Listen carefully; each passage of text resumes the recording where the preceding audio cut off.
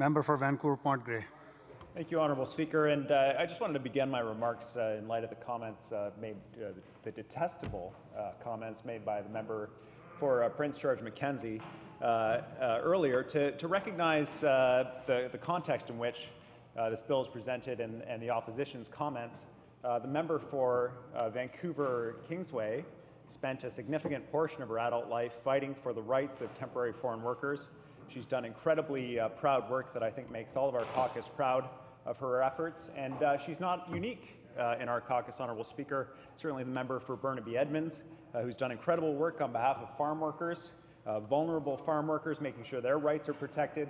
Many, many members of our caucus have fought for the rights of these very vulnerable workers, and that is the context of the comments that you're hearing from our caucus, concerned about those rights, concerned about protections for workers, and his misrepresentation of that, frankly, unacceptable.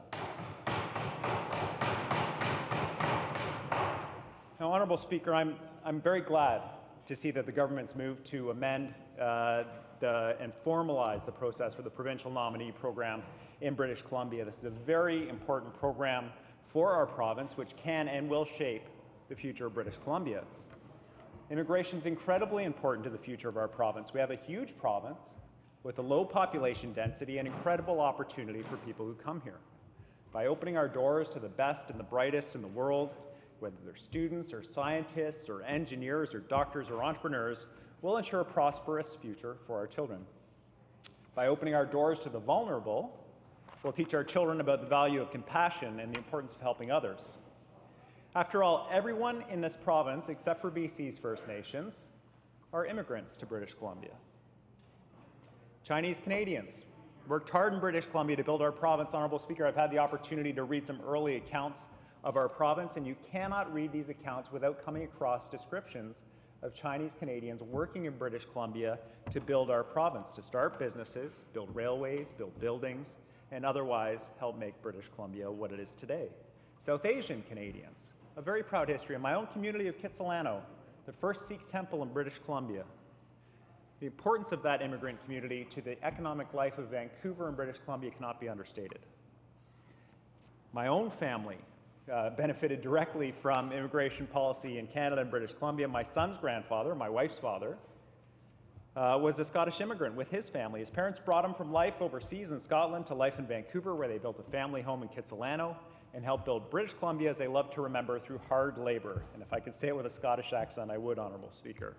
It was a life-changing event for their family, and certainly for me as I married into that clan. The legislation that's before us will hopefully present the opportunity for the province to ask the difficult questions that we need to ask about how we allocate just 5,500 spaces from our federal government for the nominee program.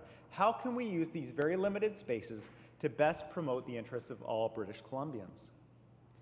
Now, there's no question but that the highest and best use of these spaces is not simply to replicate the federal program, requiring new British Columbians to pay fees twice, first to the provincial government and then to the federal government as well.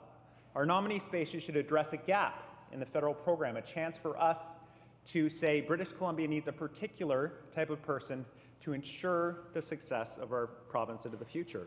Too often the requirements of our program have simply replicated the federal program. This legislation, I hope, will bring in a director who will review that duplication, eliminate it, so these limited spaces are used as constructively as possible. In addition, with a very limited number of spaces, we have to ensure that the manner in which these spaces are allocated is transparent and fair. Demand for immigration to BC far exceeds the number of spaces provided by the federal government to this provincial nominee program by the thousands. New British Columbians should learn from their first contact with our province that we prize, that we value fairness, accountability, and transparency. Now, the federal immigration program posts online their policy manuals for staff so that everybody knows the process by which applications are adjudicated. Our provincial nominee program does not post these staff manuals. It's my hope the new director of this program will address this gap between our two programs immediately upon commencing work. There should be no secret about how these highly sought-after placements are evaluated and administered in British Columbia.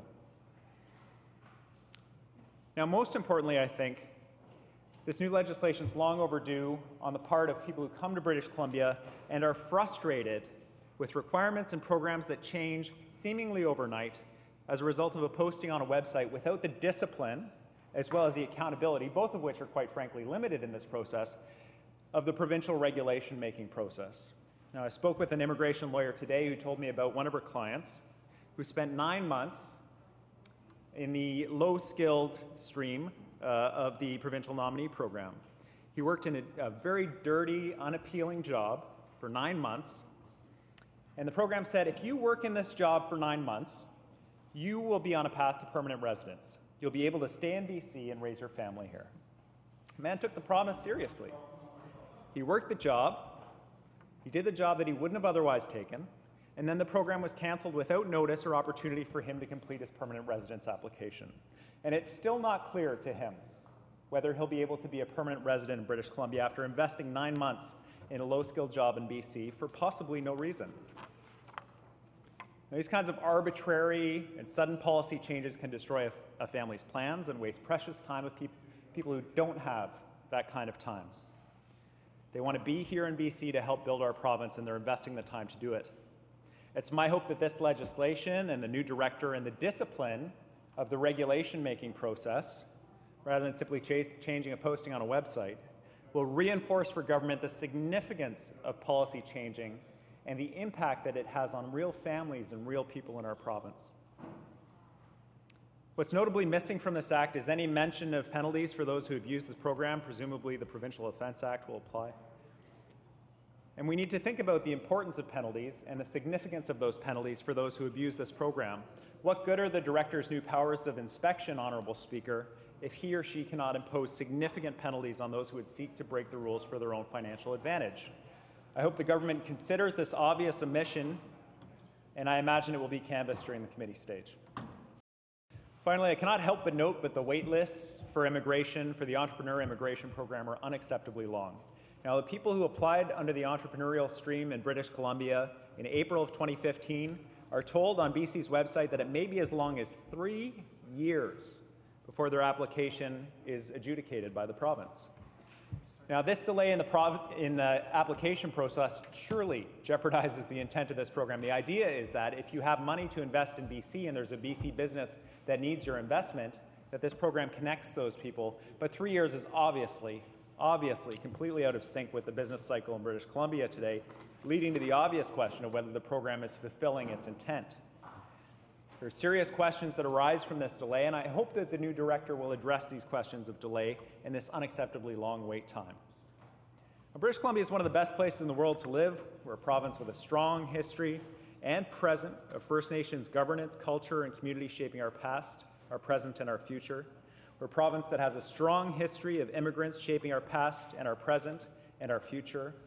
And it's my hope that this bill helps inform our processes so that our immigration program, from the day it passes and well into the future, continues to strengthen our province. Our diversity and welcoming of people from around the world is our strength, and it's my hope that this bill will help us continue the best of our province's history in that regard. Thank you, Honourable Speaker.